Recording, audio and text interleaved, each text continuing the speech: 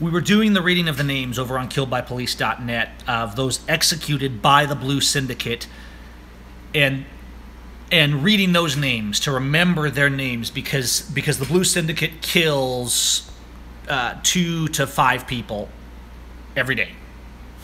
Virtually all of those are unjustified. And we were reading through names today on the last live stream, and I read the name of Robert Vaughan, who was 70 years old. And I thought, wow, why do these tough guy cops need to kill a 70-year-old? And so I went and I found the story on this man, and I want to read you guys the story of the absolute cowardice of the Springfield, Oregon Police Department and of these treasonous murderers' hearts that reside down there. Because when I read this story, I was kind of blown away. So this happened just a couple days ago in Springfield, Oregon, and let me actually read a few things about this to you guys. I'm going to let you see it a little bit, but a 70-year-old man was shot and killed by Springfield police early Tuesday morning after arming himself and creating a barricade inside his 6th Street home. Well, that sounds serious, right? I mean, they have to do something about that. Springfield police officers shot at Robert Vaughan shortly before 7 a.m. because he presented a lethal threat. Now he didn't actually do anything to police. He wasn't shooting at police. He just, they say, look, notice that nice little quote there. He presented a lethal threat. Let's go down a little because this is where it gets dark. No officers were injured. The 3 officers who fired their weapons have been placed on paid administrative leave, which is standard procedure. The incident began about 5:30 a.m. at a single-story tan house in the 2300 block of 6th Street. Neighbors called the police to report that an elderly man was shooting at a street light. Vaughan had reportedly told a neighbor who was trying to speak to him about this that he wanted the police to come and kill him.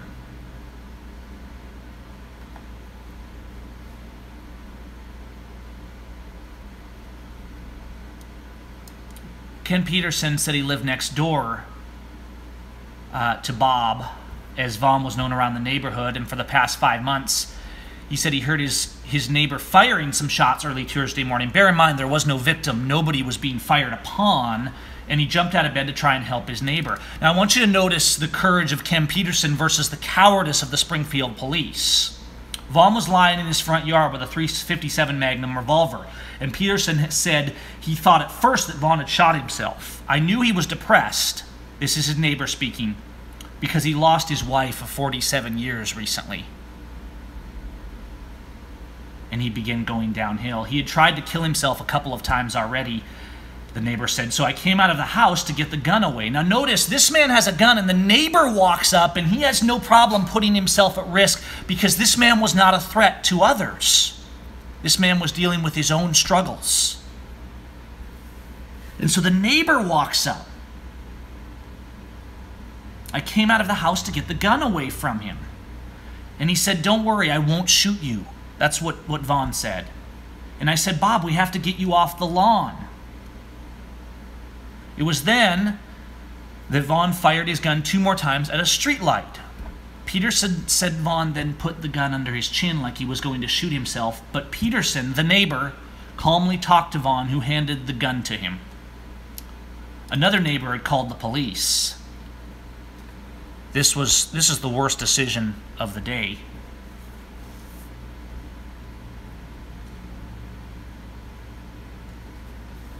Let's continue. Peterson convinced Vaughan to go inside his house, and he settled Vaughan into a recliner.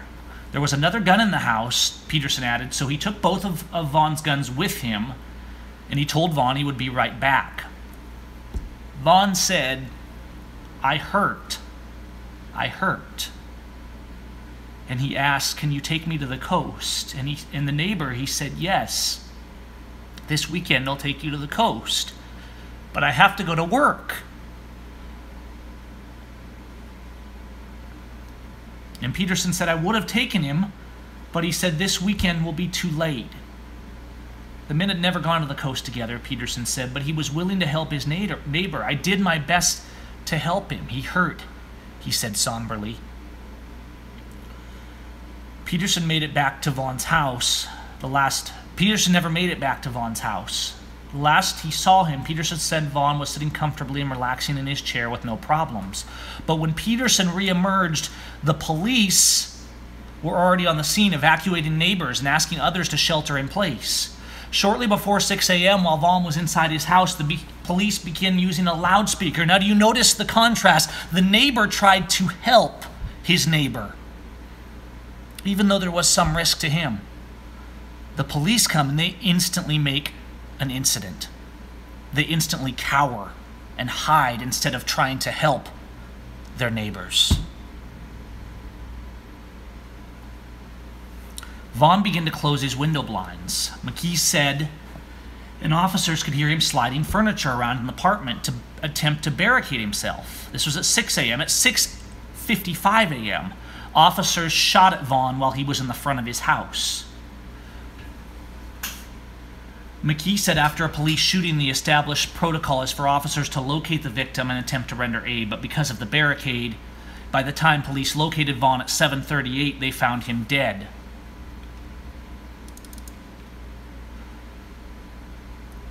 Vaughan, McKee said, was known to police officers. Officers were dispatched to his address as recently as June 30th to investigate the report of a suicidal subject, of this man who lived in the house alone. At that time, he had cut his wrists and was taken to the hospital.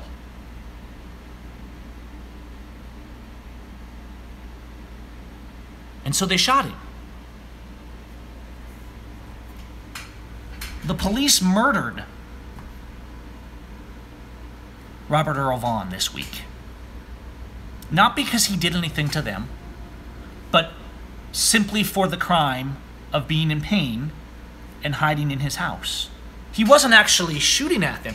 They want to pretend that this is some kind of a hostage situation, that they heroically saved the day of the neighborhood, and yet the neighbor did 10 times more helping of his neighbor than the police, who came there and only killed and spilled blood.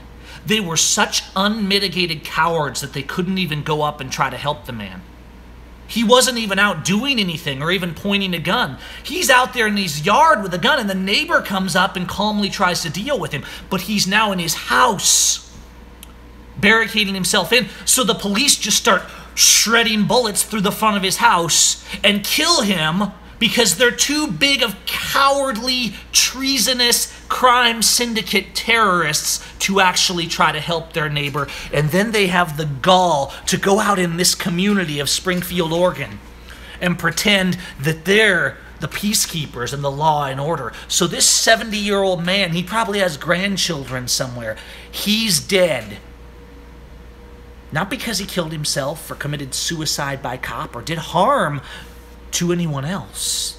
He's dead because a bunch of uniformed men strutting around like cocks, like they're heroes with their guns, have the audacity to say that they're law and order as they go and kill old men because they don't have the courage to simply walk up to the front door and have a conversation. And so that's the story of Robert Earl Vaughan. But his story's more than that, guys. Because the story that you hear about Robert Earl Vaughan is where cowardly police gunned him down in cold blood. But there's more of a story. There's more of a story than the suffering of his pain from his wife having passed. There's lots of things that Robert Earl Vaughan did in his life. Maybe some good, maybe some bad. But I won't remember Robert Earl Vaughan as someone who was afraid and a coward and who got into an altercation with police. I'll remember Robert Earl Vaughan as an old man sitting in his house, afraid and hurting, and who police knew full well what his situation was. But instead of doing their job, instead of following the law, they murdered him. Here's the Springfield Police Department. You can find them on Facebook down here in Springfield, Oregon. Go let them know what you think of their heroism. As they strut around in their pretty uniforms, taking photos of themselves, looking for selfie opportunities, and looking for people who will say, well, they did what we had to do. Well, guess what? They didn't. Because the neighbor faced a far more hostile situation than the Springfield police. And he didn't have to kill that old man.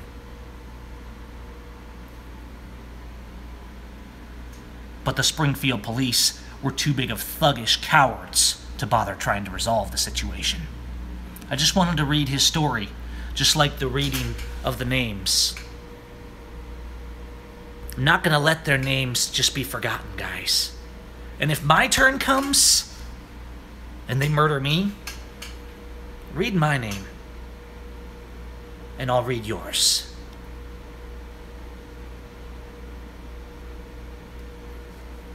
It's time to stop the blue line. It's time to have the courage to tell your friends and your neighbors that all the police in America have chosen to be criminals and terrorists. And we should be for peace. We should love them enough to tell them the truth. And we should also love our neighbors enough to oppose the blue. Take care.